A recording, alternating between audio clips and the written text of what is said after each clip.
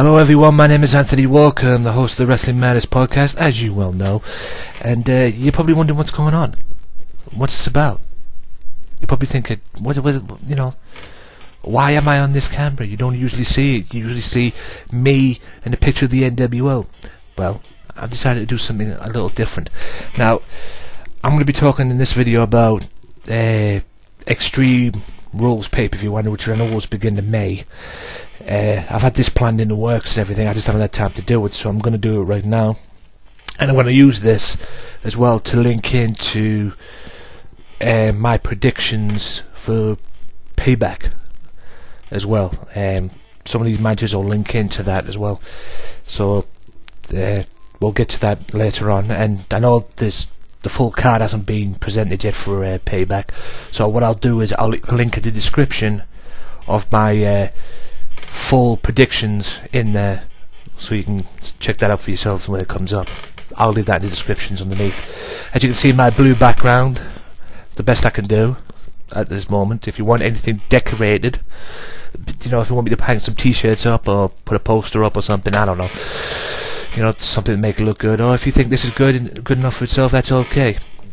Now, this is a test episode, and no, when I say test, I don't mean Andrew Martin, God rest his soul. This is a test video. Basically, you can call it a pilot episode, and you could probably say it's a, Wrestling Matters podcast video version, so to speak, or the video podcast. So we'll see how this goes, and if you guys like it, hit the like button underneath, subscribe to my channel, and do all that good stuff as well. And if this works, I'll do some more of this video. If not, well, I'll just stick with the podcast, and I'll get to the podcasts later on as well. So, the first match that I want to discuss is RVD, Extreme Rules, RVD, Jack Swagger, Cesaro. Now, a great way to start the match, the triple threat match, elimination, which is how it should be. Which is how triple threat matches should be all the time, in my view. Just a three-way elimination, not best man wins, or first one to get a pinfall and that. Make the guy beat both the guys or girls or whoever's in there. The fist flew in this match from the start, back and forth. Cesaro punching Swagger, RVD punching Cesaro, then Swagger. Get all that. RVD hits a beautiful monkey flip on Cesaro, and Cesaro ends up landing on Jack Swagger, which I thought was really cool. And that's RVD to a T. That's classic RVD. Michael Colson's vintage, I say classic. That's classic RVD to a T.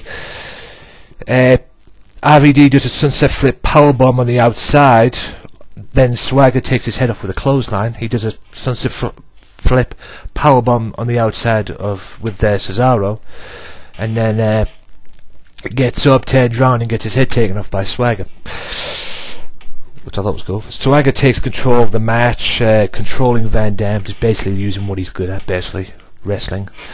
Wrestling the man down and taking the advantage of controlling Van Dam while Cesaro was out of the way for that point in time.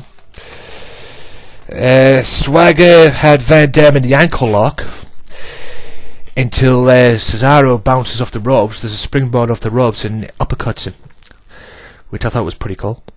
Which was very unique as well, because you've seen the springboard elbows and the clotheslines. I don't think I've seen an uppercut before.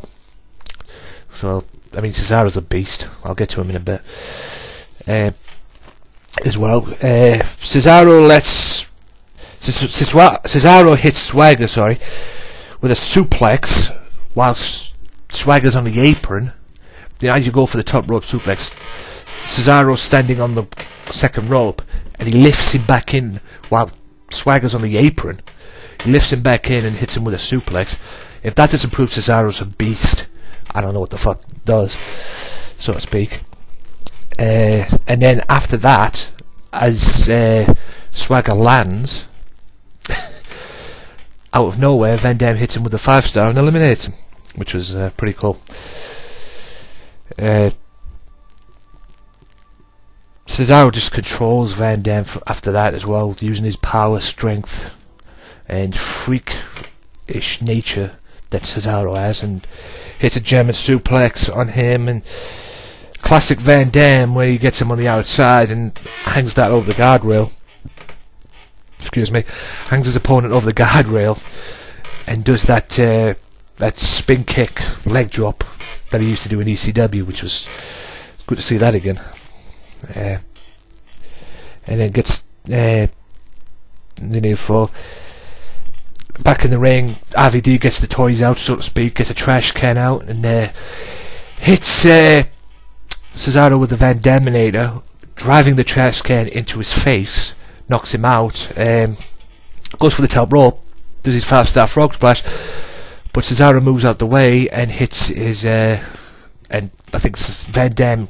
It's basically Van Dam 5-star frog splashes the trash can and gets a mark for it, as you probably saw the following night on Raw. He gets a huge mark for it, a black eye of some sort, and Cesaro picks him up, neutralizes him on the trash can, and gets the 1-2-3, and Cesaro wins the match and gets a big, huge win. And I don't know what direction they're going with Cesaro at the moment. I know they're pushing him and trying to push him. Now he's a manager with Paul Heyman and everything, and his fights with Sheamus. But I'd like to see him have a feud with Van Dam. Oh, and speaking of Van Dam apparently is now going to, well, from what it seems on the payback card, he's going to be facing Bad News Barrett after the one night beat the clock tournament they had on Raw. So that's going to be pretty cool in itself. Seeing Van Dam get a title shot, will it work? No, because I think Bad News Barrett will retain. But at some point, if that's my phone going off, at some point, if Bad News Barrett loses, I won't be complaining, because, you know, Rob Van Dam, the whole fucking show, not the whole damn show, Michael Cole and WWE.com. Van Dam is and always will be the whole fucking show. Period. Not the whole damn show. I know it's PG, but please. Bloomin' heck. But other than that, we'll just have to see where it goes from that point on with Cesaro. I hope they push him. I hope they give him a title shot at some point. Preferably an Intercontinental title match, because he's already a title shot, because he's already had the United States title. But giving it again is pointless. Although I would like to see that match with him and Sheamus, by the way. But I think Mr. Cesaro's got a future ahead of him, and a big one at that. Now, Alexander Rusev match, I'm not even going to talk about, because we all know what happened. We all predicted it. We all knew it was going to happen. Rusev goes over on Xavier Woods and R-Truth. Although I will give R-Truth credit. I mean, R-Truth's no pushover. He's a former TNA, NWA World Heavyweight Champion. Shame WWE don't recognise that, but hey. But he did put up a fight against Rusev and had him rocking on occasions, but Alexander Rusev is too strong and hits him with the camel clutch and makes him tap. But I gotta say, am I the only one that thinks that every time I see Rusev on Raw or SmackDown or wherever the heck he's on, I don't know why I get a Rocky IV vibe. You know, it's like, you know, playing the part of Ivan Drago is Alexander Rusev, and playing the part of Drago's wife is his woman as well, who Drago's wife was, I believe, was Bridget Nielsen in the film. You know, I just get a Rocky IV vibe coming in when he comes in the ring. I expect him to, you know, I'm expecting Rocky to come out at some point as well. But that's just the way it is. It's just ridiculous. Anyway, I digress. Moving on to Bad News Barrett and Biggie Langston. Right, this was for the Intercontinental Championship, by the way. Advantage Big E from the get-go, using his freakish agility and quickness as well. He's got some quickness. Big E proving to be too strong. He was definitely too strong for Bad News Barrett, and I think Barrett News at one point tried to match power with him. Obviously you're not going to match power with somebody that's a big E. I don't care how small he is, but he is a freakish guy.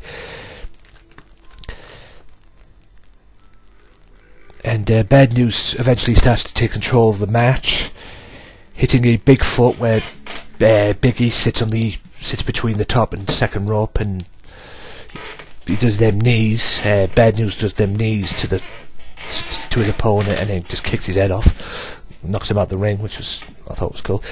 Big E, using his power and strength, hits a beautiful belly-to-belly suplex, and also at one point as well, Big E ends up doing what Mick Foley did to Edge at WrestleMania once, except it wasn't through a flaming table. He speeds him through the second. He dabs through the second rope, speeds him, and takes him on the outside, which was actually pretty cool and pretty intense from the big man, but it worked.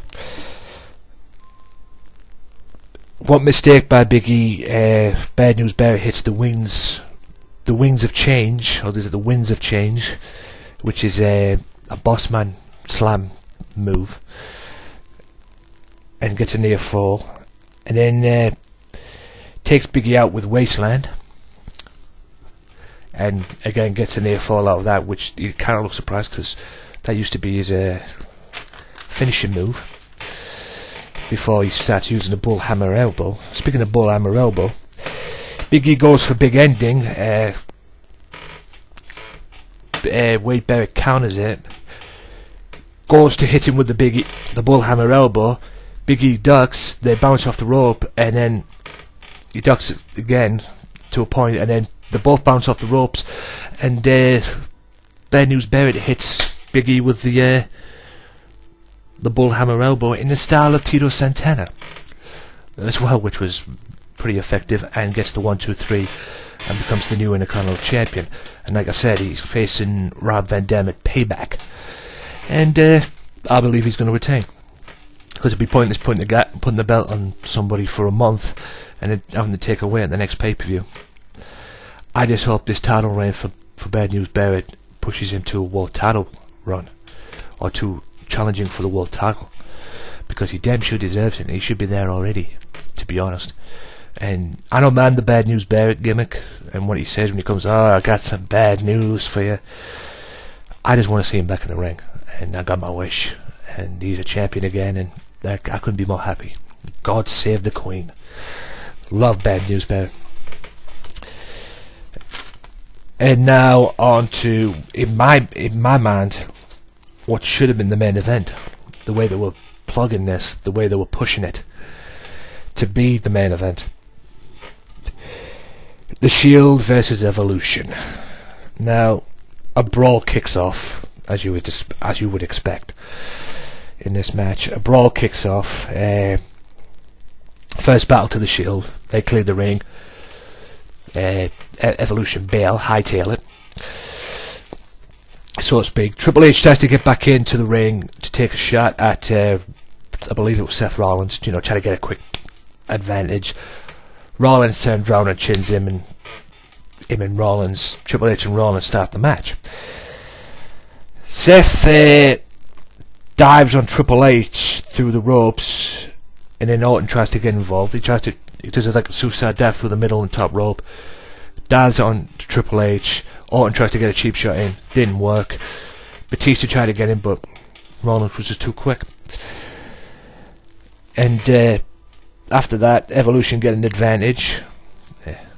After that as well, because as Rollins got back in the ring, Triple H took his head off with a clothesline, and in what was an Evolution dominated match, basically, Evolution started to take control and work on Seth Rollins using basic tag team wrestling and basic normal tag team wrestling, keeping the man in his corner, isolating a certain person from their tag team partners, and just proceeding to put a beat down on him.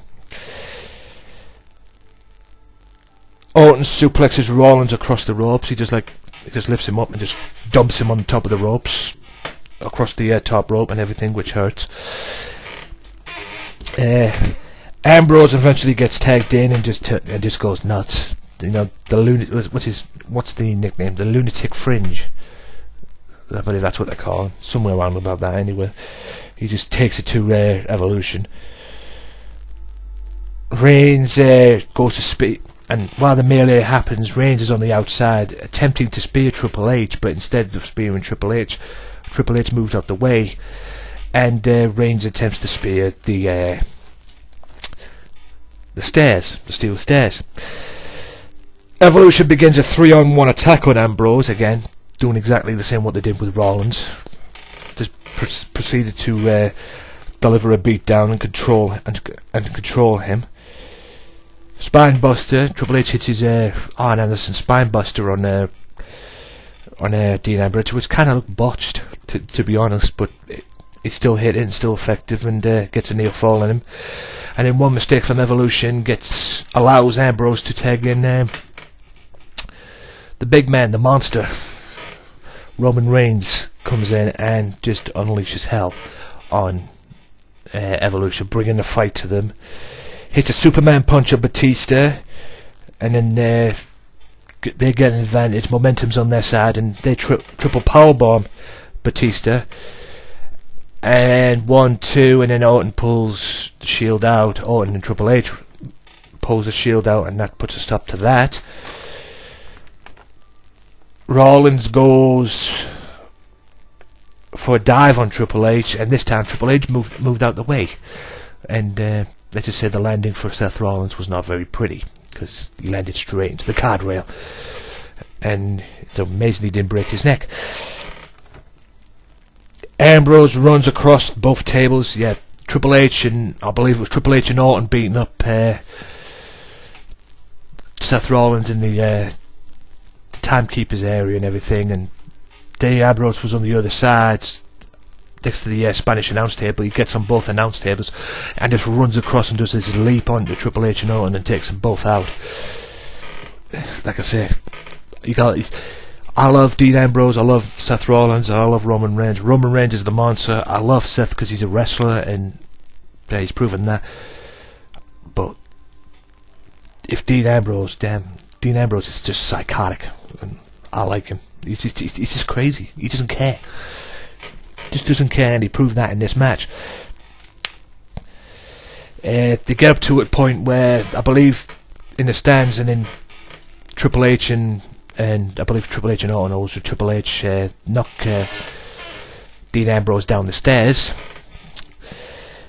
And as they were down the stairs, Triple H and Orton come down the stairs, proceed to do a 2-on-1 beatdown on Ambrose, knocking him down, you know, just beating him down and everything. But as that was going on, Seth Rollins was up the top of the stairs, goes into the stands, goes across the stands to the point where Orton, Triple H and Ambrose are, and then dives onto Orton and Triple H from the stands.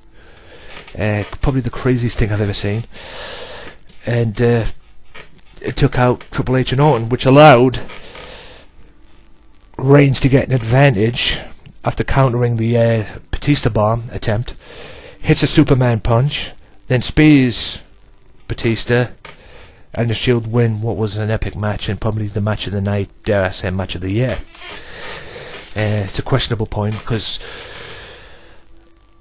5 best matches I've seen all year in 2014. Daniel Bryan, I still remember him from Ring of Honor. Daniel Bryan, Bryan Danielson, and Bray Wyatt at the Royal Rumble. Go back and watch that. That's how you kick off a pay-per-view. Shield versus the Wyatts at Elimination Chamber. AJ Styles and Roderick Strong from Ring of Honor, up until the botch at the end. A match from it is Semyon. I don't know his name, but it was a match from NXT that involved Cesaro. I believe it was the very first live show they did. It was the first match on the card. It involved Cesaro, and I have to check the name of the guy. I know he is, but I don't know the name. You guys might know, and I apologise for not remembering as well. But go back and watch it. It was the first when they got the network out. It was the first show, the first live big show they did on NXT as well, with You know what I'm talking about. And then the 5th match was this one in Evolution, but I would have to say this match was probably match of the year. This other year with the Wyatt family in the Shield at Elimination Chamber. And if not them two, definitely Bray Wyatt and Daniel Bryan at Royal Rumble. But that's just my opinion. But those are my favourite matches. Those 5 matches are my favourite matches all year. And considering what's going to happen at Payback between these two teams, no holds barred, I would probably say Evolution will take that at Payback. And it seems that there's a possible chance that the rumours are true, from what I'm hearing.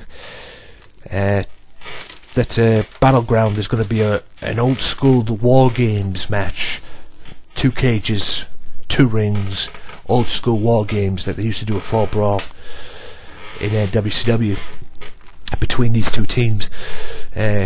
So if that happens, I'll definitely buy that pay-per-view, no doubt.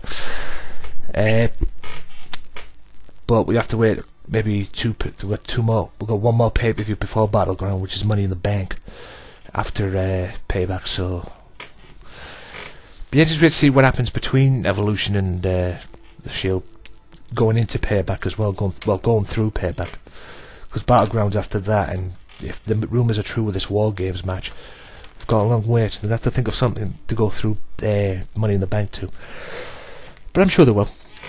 Right, on to the next main match, which was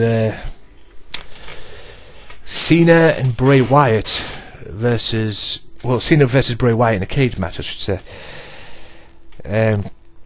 Yeah. What do you say about this match? Cena, from the start, Cena tries to make it a wrestling match, which was to no avail, and Bray just dominates Cena throughout this match, quite frankly. And it got to a point where the more times Cena tried to manage to get an advantage and create some separation, Cena used to try to go over the cage, and Luke Harper and Eric Rowan would be like in the way or staring at him, making him think about it. Bray uses the cage as a weapon. He just mainly dominated Cena. This is the thing about WWE and Cena to me. Why they allow him to take a beating in a match and have him make this huge comeback is kind of ridiculous to me. I know he's Super Cena, but don't get me wrong, I like John, but it doesn't look good to him, in my opinion, and doesn't look good for Bray Wyatt as well. Bray begins to dominate Cena, toying with him. He was just messing about with him. He had the whole world in his hands, and he had Cena right where he wanted him and everything. Cena hits a dropkick, and a perfect one of that as well. He really got up there into the face area, which is kind of different as well, because the previous times he's done a dropkick, from what I've seen, he usually hits him in the chest area, but he's managed to get right up there in the face part of the area, which was pretty good for his standards, at least. Not denying that Cena's not a great wrestler. He's, well, let's just say he's the modern day Hulk Hogan, isn't he? So sorry, Hulk. Bray uses the cage as a weapon again, and goes to the well one too many times, and Cena ends up managing to buy himself some time.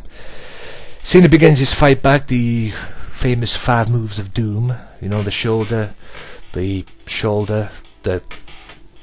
sidewalk slam thing, the 5-knuckle shuffle, and that. Bray tries to climb out of the cage, and Cena grabs out of him and gets him into a powerbomb and turns it into a sit-out powerbomb. The Wyatt family proved too much for Cena. They proved too much for him, because while Cena was trying to fight Bray in the cage, goes out in the ring, goes out to the top, over the top rope, or goes through the cage, there was always a Wyatt family member in the way, so to speak. And if one of them wasn't there, the other one was surely not far behind. So it was just basically mainly a 3-on-1 match, and then Cena goes to the top Bray misses the senton splash, but then eventually hits it, and Cena goes to the top rope, and Luke Harper goes up there with him, and they get into a fight on top of the cage, kind of thing. What did I say? Top rope, my bad. Goes on top of the cage and hits him, and goes into a fight, and then Cena gets an advantage and pulls him in, which leaving Eric Rowan on the outside, so it turns into a 2-on-1 handicap match inside. But Cena probably had no choice to do it, just to at least try and get an advantage of going out. Cena gets the STFU on Bray Wyatt to no avail, and they tries to climb out. Cena hits the AA, the Attitude Adjustment, formerly known as the FU, on top of the from top rope in the ring, and hits it, kind of what he did to Bobby Lashley before the thing, and gets a near fall. Actually, no, he didn't get a near fall. It got broken up by Harper. Cena then eventually grabs Eric Rowan, goes to climb off over the cage, grabs Eric Rowan, pulls him by his beard and everything, and eventually knocks him out and gets his chance to win. But as he went through the ropes to go through the cage door, the lights went out. And as the lights went out, this voice starts singing "The Whole World." He's got the whole world in a really grungy Barry White type of voice. The lights come back on, and Cena is staring into the eyes of a kid, of a child, C-Nation, singing "The Whole World in His Hands" song. And Cena's face was a picture. He couldn't believe what he was seeing. And then Cena gets back in, turns round, takes Sister Abigail. Bray Wyatt escapes and wins the match. And from what I gathered as well, from what I got after that pay-per-view as well, any of you guys remember Jameson, who used to hang around with the Bushwhackers? That's that four-eyed nerd kid, that nerd guy who used to hang around with the Bushwhackers. If you don't believe me, go and watch Royal Rumble 1992. You know who I'm talking about. He used to hang around with the Bushwhackers. That's his son, as I found out, which was pretty spectacular. But yeah, that's how it was. And leading into the last man standing match, I'm probably going to get some hate for this, but I think Cena will probably end up winning the last man standing match. He wins WrestleMania. Bray wins Extreme Rules. Cena's going to win the last man standing match, and that's going to be the end of the feud. And Cena wins the feud, so to speak, which is, hey, it's WWE. And after this, no doubt Cena will probably end up back in the title picture. Yeah. Be interesting to see who he will face, though, if he gets back into the title picture. But from what it seems, it probably won't be Daniel Bryan. But I'll get to that later. Right, Divas Champion Paige versus Tamina Snuka. Now, if you go back to one of my episodes on the podcast, you know exactly how I feel about this Divas division. Because I dropped a pipe bomb on this Divas division, and I dropped a pipe bomb on the way that WWE were using Paige.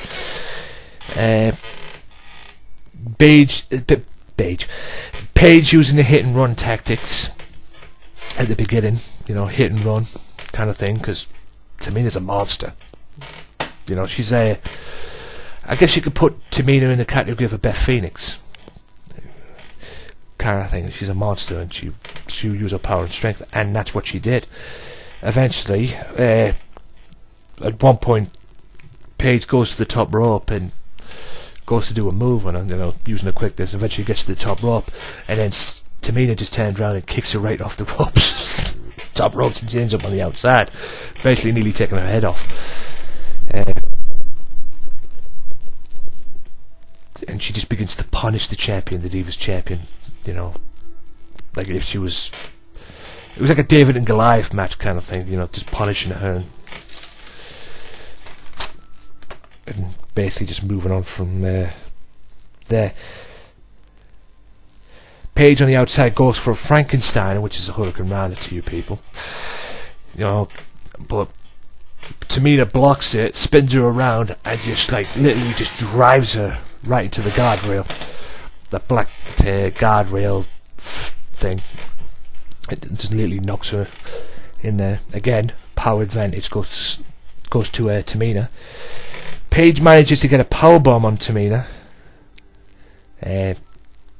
From the knee. I think Tamina was on the second rope. And then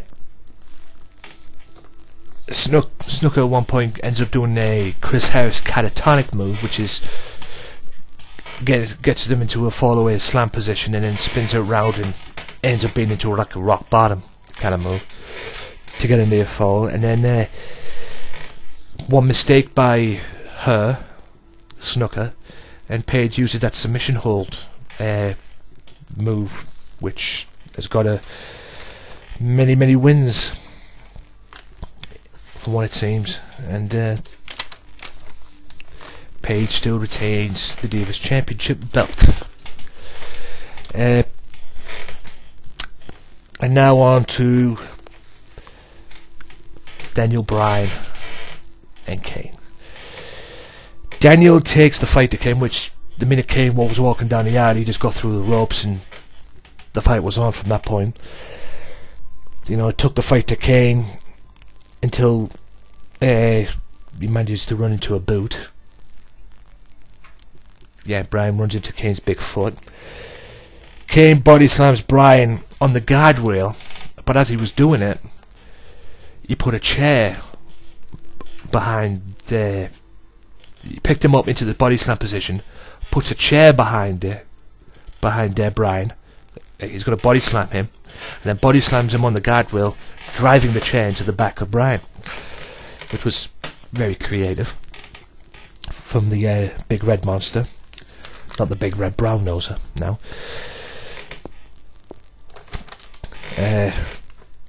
And then the fight, as it would, Extreme Rules. The fight ended up fighting backstage and went all over the place. Kane ended up throwing a TV into a bucket of ice water, monitor, whatever you want to call it, and the fight goes all over backstage. Kane backdrops Bryan on a car, and Kane gets eventually knocked out by Bryan. I think it was a wrench or a crowbar or something, knocks him out, and then Bryan puts him on the forklift, and to make sure that he's actually down, proceeds to beat the crap out of him with the crowbar. It proceeds to literally beat the crap out of him. Boom, boom, boom, boom. And then Kane couldn't move, and then the next minute Bryan's driving Kane back to the ring in a forklift, and then lifts him back in and everything, and then proceeds to do a diving headbutt from the top of the forklift onto Kane in the ring and gets a near fall. Bryan goes to end up diving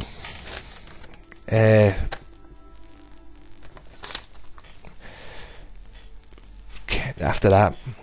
I think he gets a near fall out of it and then goes for his I think Bryan, after the headbutt, goes to his knee, goes for his knee, his padded knee, the running knee, but Kane overpowered him and ended up grabbing out of him and chokeslamming him. And then Kane gets a near fall and proceeds a brutal beatdown with a chair, and then sidewalk slams him onto the chair again, probably then again to get a near fall. And then Kane goes for a choke slam, and Bryan counters Kane, and then Kane ends up running into the chair that he put in between the top and middle rope, top and middle turnbuckle, excuse me. Bryan does his trademark top rope drop kick, which is his trademark, and the kip up and everything, and then gets Kane on the outside, goes to do a dive on Kane, which worked to a point. Bryan begins to hit Kane with everything he sees. It was basically everything he picked up. You know, it could have been a chair, could have been a kendo stick, could have been a TV monitor, announce table monitor, anything he can get his hands on to rock the big big man. Daniel Bryan eventually like runs across, climbs on top of the announce table after fighting with Kane. There, manages to get an advantage and does like a tornado DDT off the announce table onto Kane. Anything to keep the big man down.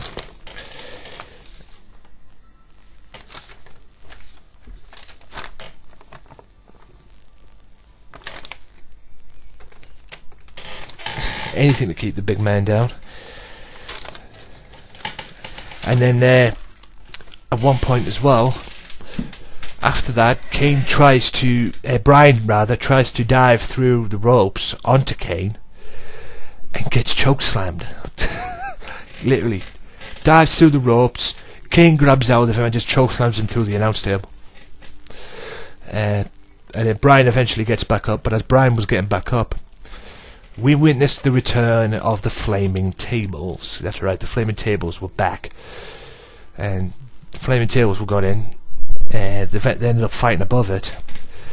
And Bryan eventually gets an advantage to a point where he does this. And he pulls Kane back. And then Kane ends up going through the table. And the guys there to pull with the fire extinguisher to put him out quick. And then Kane gets back in, gets hit with a running knee, and Bryan retains and manages to get out of there. And then Kane sits back up, and that was the end of the show. That was the end of the show, and you just see Kane's pissed off face and Bryan wondering what to do, but he managed to get out there with the belts. Obviously, from what it seems, you might not be having the belts for very much longer. Hopefully not, but we have to wait and see this coming week on Raw. This is again recording on the 22nd, so it'll be next week's Raw, which will be the 26th. And yeah, that was it. So I enjoyed the pay-per-view. I enjoyed the Extreme Rules pay-per-view. Out of 5, I would say a 4. Hopefully Payback can top it. But yeah, we'll have to see. And like I said, bad news bearer to retain the Intercontinental Championship, Cena to win the last man standing match, Evolution to win the big 6-man war as well, and God knows the status of the world title. Well, we have to wait and see. But like I said, I'll put a link. I'll put in the description the full predictions when the full card gets eventually released, so look out for that when it comes in. But to a point, that is it as far as that goes. Just want to say as well before I go, a quick thank you to you guys as well for supporting the podcast, the Wrestling Matters podcast. Podomatic rankings, from what I've seen, number 8. I've made the top 10. Get in. And it reached number 8 in the charts, in the rankings charts as well. There's another ranking above it as well, but I focus on the single charts for my category at least, and my community and whatnot. And I got number 8, so thank you so much to you guys, whether you're in England or America or whoever's getting it. There'll be more to come, believe you me. Episode 8 will go out next Monday, which is the 26th.